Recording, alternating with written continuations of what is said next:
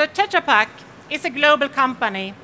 We are about 25,000 employees around the world. And through our own market companies, we provide local support in 160 countries. And Tetra Pak aim to offer the food industry complete solutions in processing, packaging, and distributing food and beverage. So Tetra Pak is more than equipment. The key is our application expertise to provide the food industry and our customers new technologies and solutions. It actually extends to a deep understanding of various types of foods, how they behave during processing, handling ingredients, different types of recipes, and ensure that we really get the properties the producer wants and the consumer expect.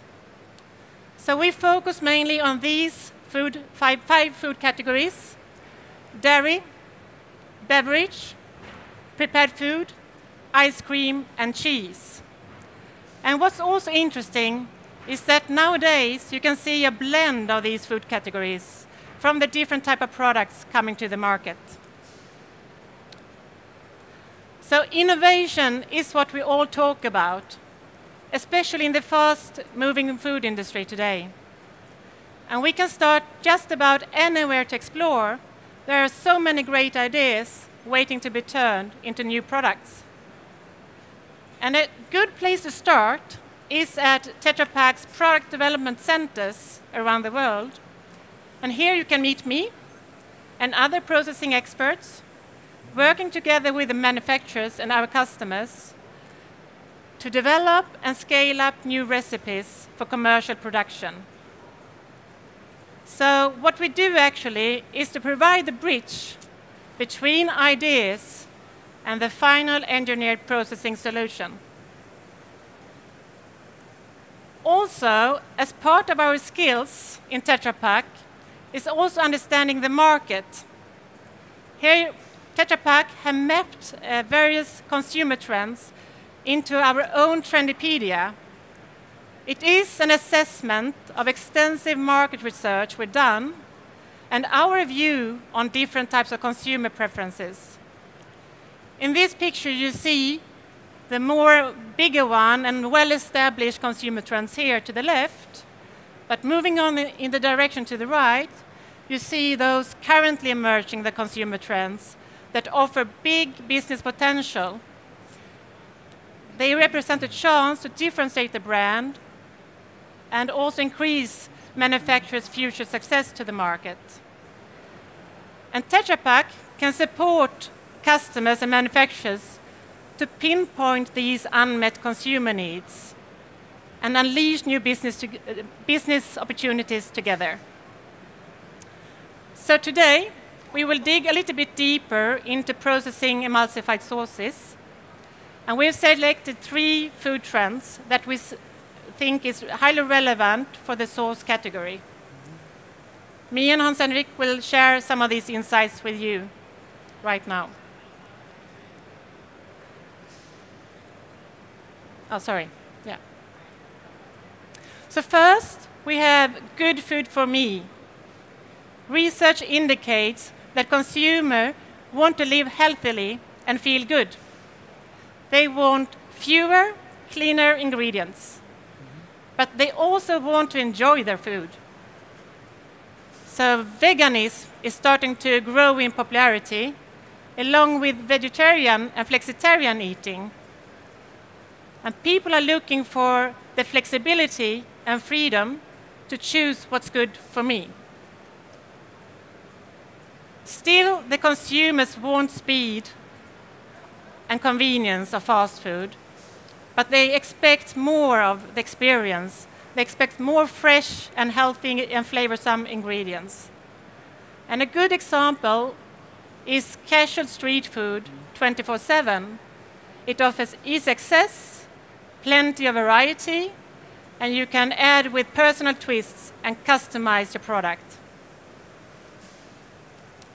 And the third way of globalization is making the world more interconnected. And what's interesting also, it also makes local adaptation even more important. People are searching for identity and authenticity, but at the same time, the boundaries between different food cuisines are started to get blurred. There is this fusion of flavors from near and far, new and traditional. It's here.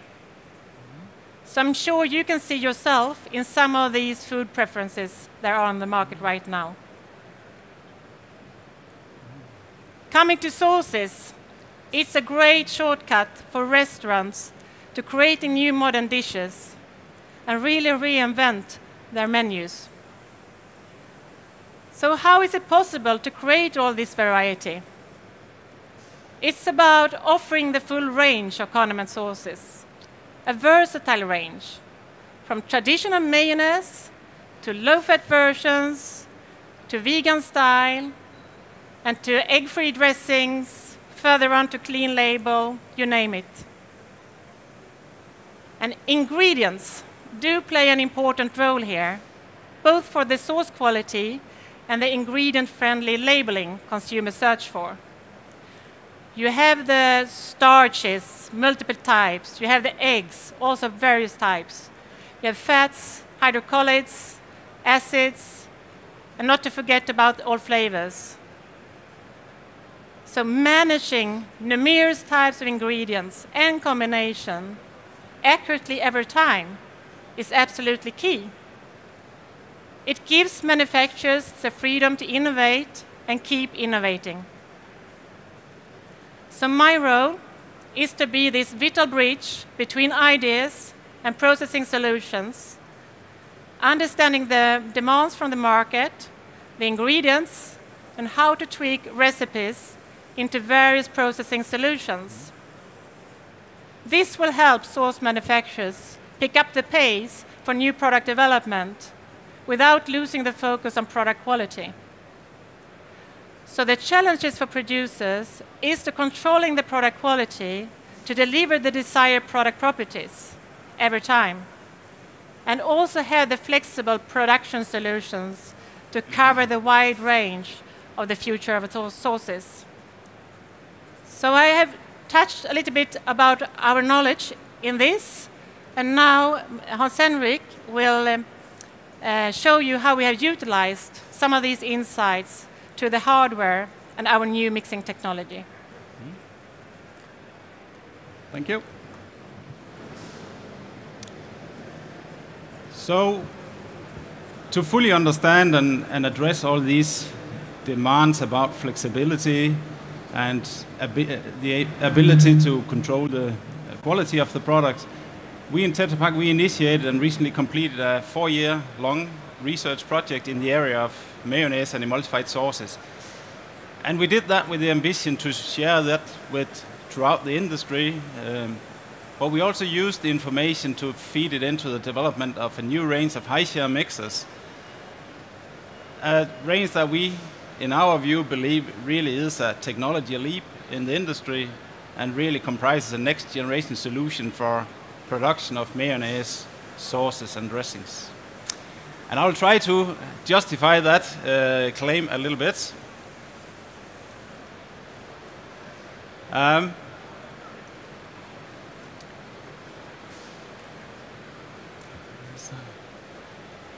So, one of the key things in this mixer solution is the flexibility. Ulrika mentioned the need for the manufacturers to produce all kinds of products. And this mixer solution can indeed do that. It can produce all kinds of mayonnaise variants, full fat, low fat, even variants with added particles. It can also handle all kinds of ingredients directly. That can be powders without dissolving them in oil first. That can be taking in particles and gently blend them in. And that can be taking in fat blocks and so forth. It can be set up to operate in batch mode, continuous mode, with a few tweaks on a few add-ons. And on top of that, flexibility. It also provides a possibility to control the quality very accurately for mayonnaise, quality can be measured by, for instance, the droplet size or the texture of the final product.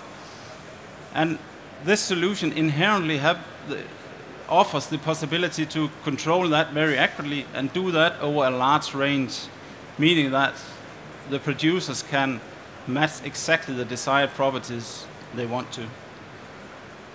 So we have the flexibility, we have the ability to control the quality, and on top of that, we actually also have the most cost-efficient solution on the market today. And that is thanks to some very short process time and some very savings on ingredients. I'll explain that later, how we can do that, but it's mainly in that two areas.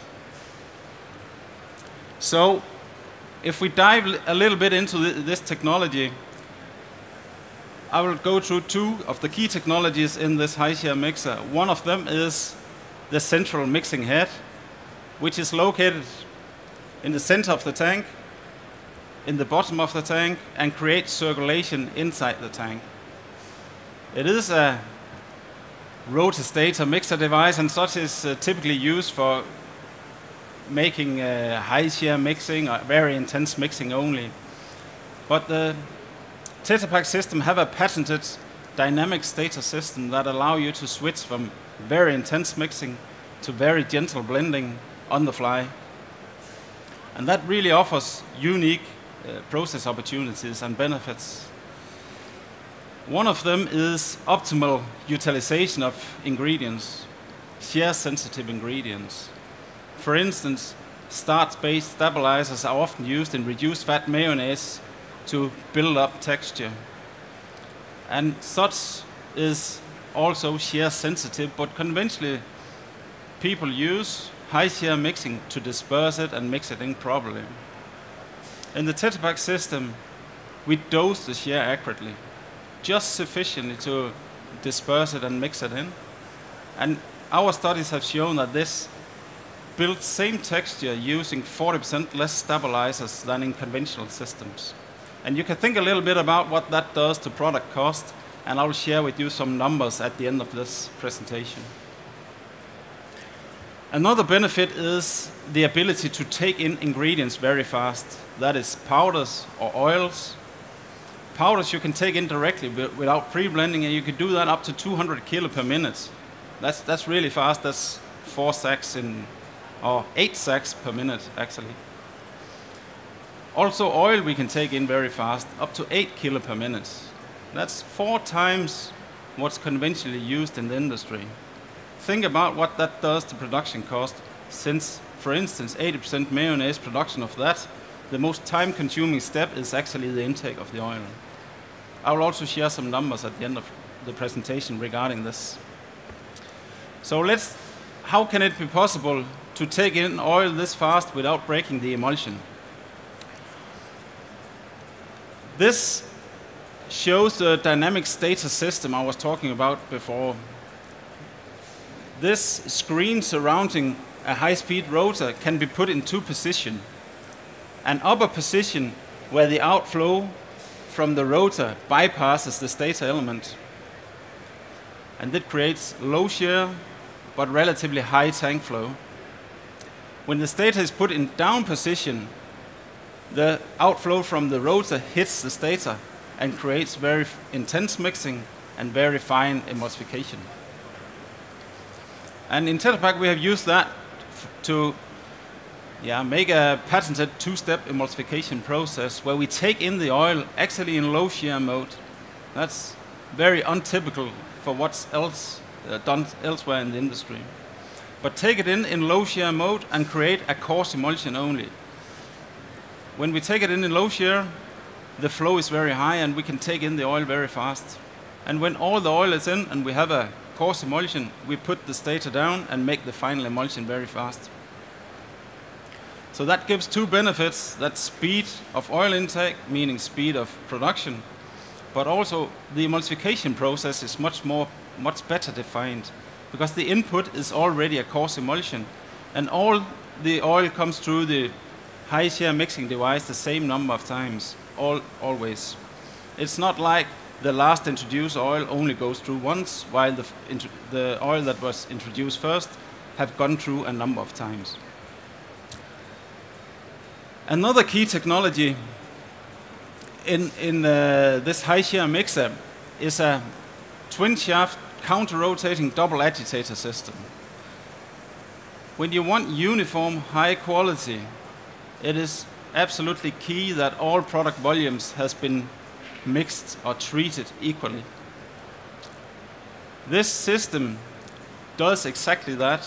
It creates a very defined and high circulation inside the mixing vessel, and it does that very gently, even for the most viscous products.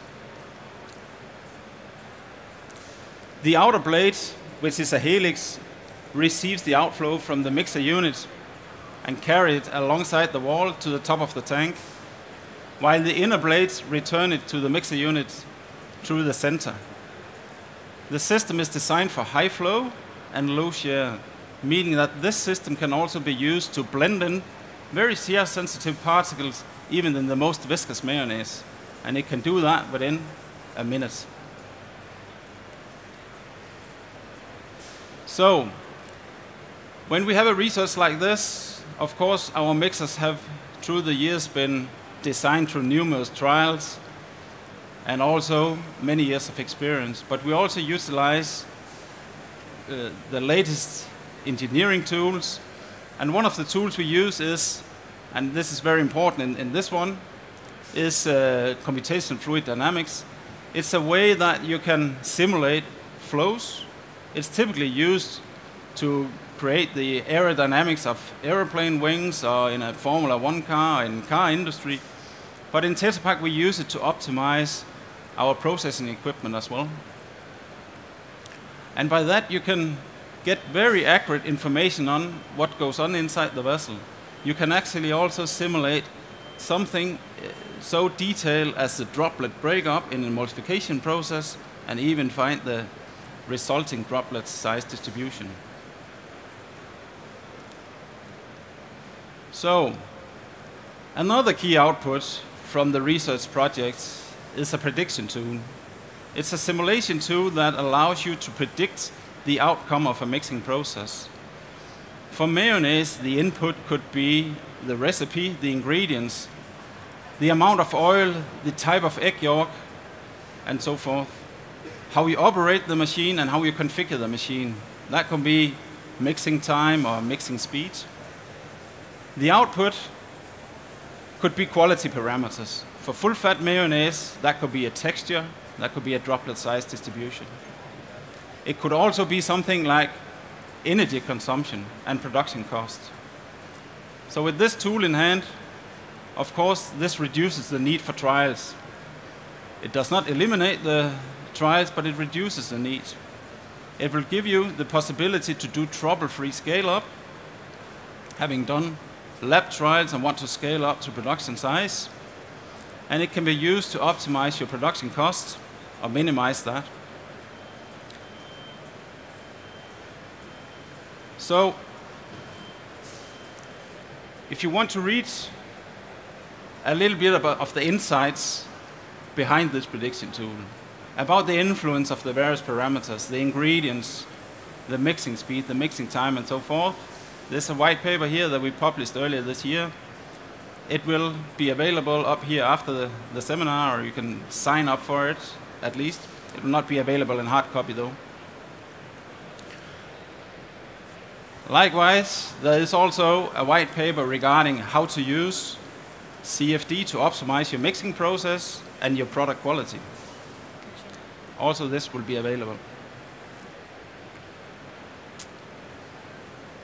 So, returning a little bit to talk about the efficiency of the mixer solution. This table here shows the production time schedule of a 1500 kilo batch of full-fat mayonnaise. The oil dosing in this process takes less than 3 minutes. It is followed then by the emulsification step. That takes 4 minutes, and that makes a process time in total less than 12 minutes. And that's almost 2/3 of what's normally found in the industry for a 1500 kilo batch process.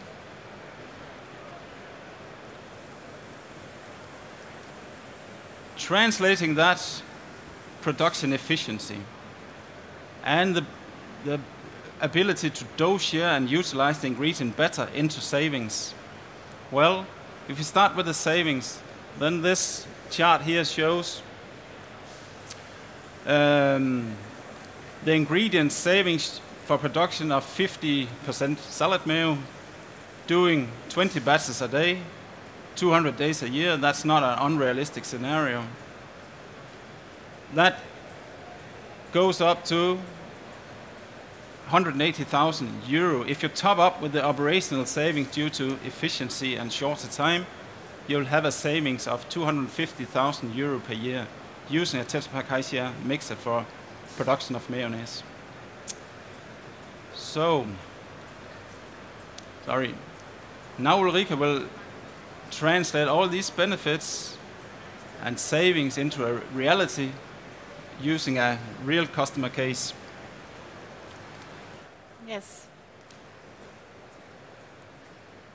Yes, recently I visited a customer in Spain, Salsa Rica. They wanted to be here today. Unfortunately, they couldn't join us. So imagine instead that you are here in Logroño, in Rioja. This is where you found Salsa Rica. They are a successful family business, been up and running for 23 years. They are a major mayonnaise producer, leading the market of mayonnaise for food service in Spain. And 80% of their range today consists of mayonnaise. A couple of months ago, they were looking to expand their business, but also to bring the product quality to next levels. Quality is a very clear focus for Salsa Rica. And just by chance, Tetra Pak come to Salsa Rica's shortlist of potential equipment suppliers. I said chance because Salsa Rica didn't know Tetra Pak made mayonnaise machines. They found us on the internet, and soon afterwards, we got the dialogue with them. And a great start was the trials we made with them last autumn, using this new Tetra Pak high-share mixer that Hans-Henrik had shown the features of. And Salsa Rica experienced then how easy it was for them to produce many types of mayonnaise recipes and easily adapt between them. So all the things that Salsa Rica challenged us with come to reality in 7 months. From the project started to the installation and up and running production, that was 7 months. And the old mayonnaise lines at the factory has now been replaced by these. It's 2 Tetra Pak high-share mixers, the new design, 2 buffer tanks, an ingredient dosing system, and automation with Tetra Pak Plant Master for full line control and accuracy. And these two new lines now produce 1 ton mayonnaise every 9 minutes, and 100 tons mayonnaise and dressing every day. So this quick pace serves Salsa Rica's up to 200 customers with as many as 500 different brands today. The startup of the commercial production exceeded expectations without any product wasted. So Salsa Rica got the improved quality, the flexibility, and the efficiency boost they were looking for. And now they have increased the sales by 20%. For Tetra Pak, we can see the values of our many years of research and technology development work being successfully launched to the market.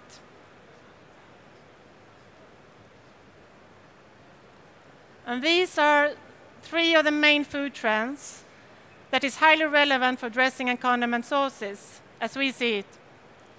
Firstly, we have the fast food 2.0 that reflects a new level of convenience combined with high product quality.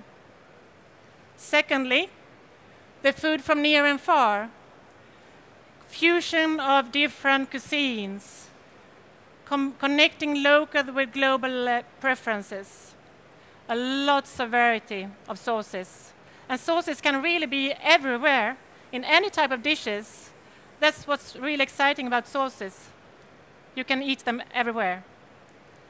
And thirdly, you have good food for me that covers every type of healthy choice. And at Tetra Pak's 10 product development centers, new products and recipes can be tested and in a real scalable environment across the globe. It gives the food industry access to our market research, our application expertise, our new technologies, and production solutions. So we never stop. We're always looking for new challenges, new trends, new opportunities. And we invite you to bring yours to discuss with us. And we thank you for listening.